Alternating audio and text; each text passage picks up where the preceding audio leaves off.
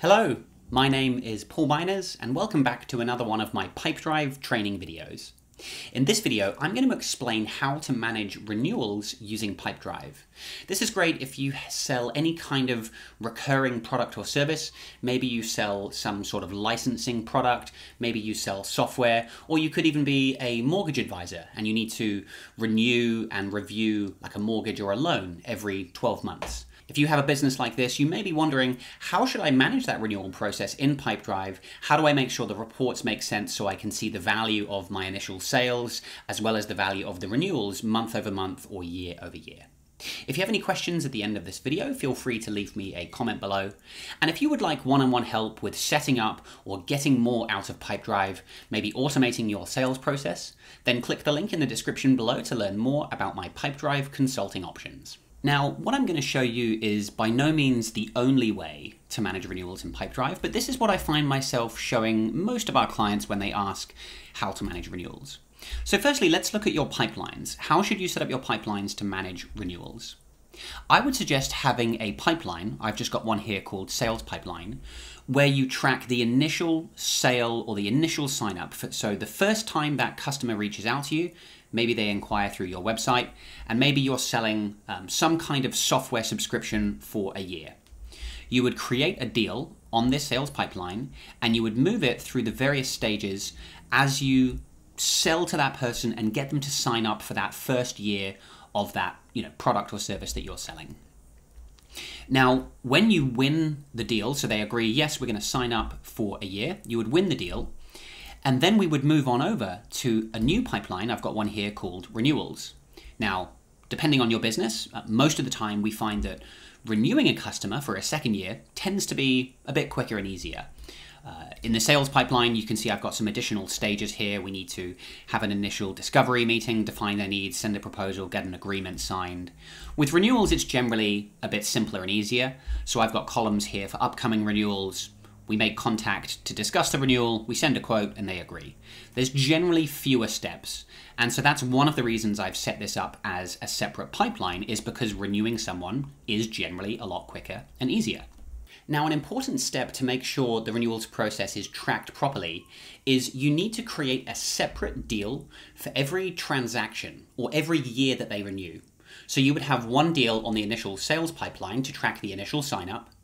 And then when they renew at the start of year 2, that would be a brand new deal. A mistake we see a lot of clients make is moving the deal from the sales to the renewals pipeline. And this is going to lead to inaccurate reporting. It's going to mess up your conversion numbers. And so to avoid that, and also so that you can build some nice client history of how many years they've renewed, I recommend having a separate deal for every year that they renew. And we can use the automation features in Pipedrive to make this really easy. Now, if you've never used Pipedrive's workflow automation features before, click the video that I'll link up here and go and watch the Getting Started with Workflows video before you come back and try and create this. Now, here's an example automation where I've used a deal updated trigger. And you can see I've got some conditions where this automation is only going to run for deals on my sales pipeline. I don't want this to run on all deals being won on all pipelines, so I'm only limiting this automation to the sales pipeline. And I only want this to run when the deal status has changed to 1. So if I win a deal on the sales pipeline, the automation will proceed.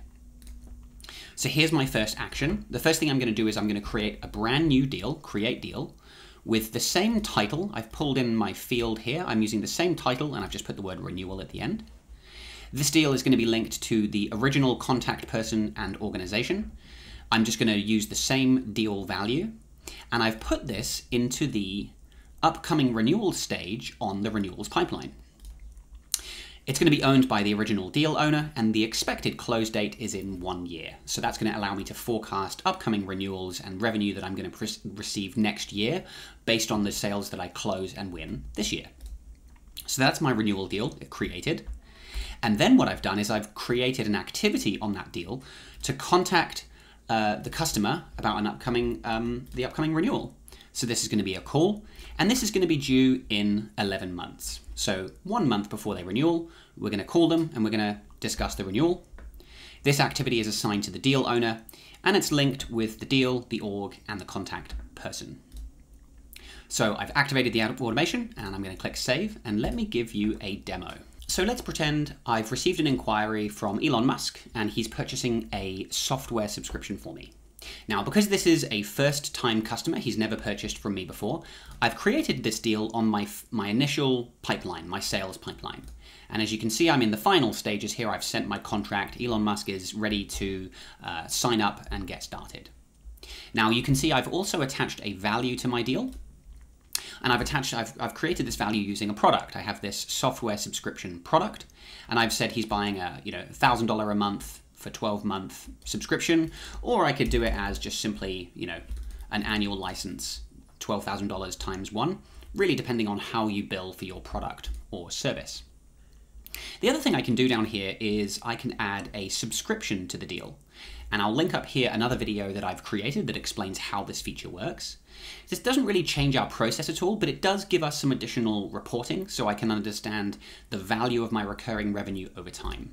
So I'm also going to add a subscription. So we're going to say this is an annual license, and this is going to be infinite payments. It's ongoing, and we bill every year starting today. So I'm actually going to add a subscription here as well. Now, once Elon signs the contract, he pays, we can mark this deal as won, and we get a little celebration on the screen. Now, in the background, my automation is running, and if I click on the contact here, I'm on the contact page now, I can see under deals, let's just open up all deals. Firstly, I can see here's the original subscription, $12,000 that I just sold and marked as won today. And here is the brand new deal that was just created on our renewal pipeline. So let's open that up. You can see it's got the same title plus the word renewal at the end. It's got my value, and this is now due to be, we're expecting to close this in January next year. And I also have a reminder to call Elon 1 month before the renewal. With that automation running in the background, this makes my renewals process really easy. I don't have to rely on my sales team to duplicate deals and create reminders on the renewals pipeline. Pipedrive's automation can take care of all of that for me, and I'm never ever going to miss a renewal. I've always got an activity reminding me when to follow up to discuss that new renewal. Now let me finish this video by explaining a couple of the reports that you can now run based on how we've set things up. I'm now under the Insights tab here, and I've created this renewals dashboard. And on this dashboard, I've got some reports that show me the value of deals that I won, which were initial sales. So if I open this and show you how it's set up, this is a deal performance report, which is showing any deals that I won last year for the sales pipeline. So this is only showing me the value of deals that I won on that sales pipeline, and this represents all the revenue from those initial signups. Feel free to pause the video here if you want to copy how I've set up my X and my Y axis and all these settings. And then what I did is I duplicated this report, and I have an identical report, but now showing the renewals pipeline. So with these two reports side by side, I can easily see the value of new signups last year in this case, and the value of all the renewals, the repeat business, the customers who signed up again. So I can now clearly differentiate how much revenue I'm getting from each revenue stream. And then below that, I have some conversion funnels. So this is the conversion funnel for my sales pipeline. Again, pause the video here to copy what I've done. And this is showing how much of all the deals that I create on my sales pipeline, how many convert into actual paying customers. So that helps me understand how good are we at signing up initial customers. And then I have a similar report for my renewals pipeline. So this helps me understand of the renewal business, the existing customers that we're trying to get to renew for another year, what's our conversion rate? So I've put these all onto a dashboard side by side so I can easily compare the revenue and the conversion for the initial sale and the renewals. And this is another reason why I've chosen to set up the pipelines separately, is so that I can report on deals won and funnel conversion separately for the initial sale and renewals. So that is a look at how to manage a renewals-based business using Pipedrive. As you can see, it's quite simple when you understand the mechanics of how the reporting works, and if we have some automation set up so that you don't have to worry about duplicating deals and setting reminders. Now, if you have any questions, feel free to leave me a comment below. Thank you very much for watching, and I'll see you in the next video.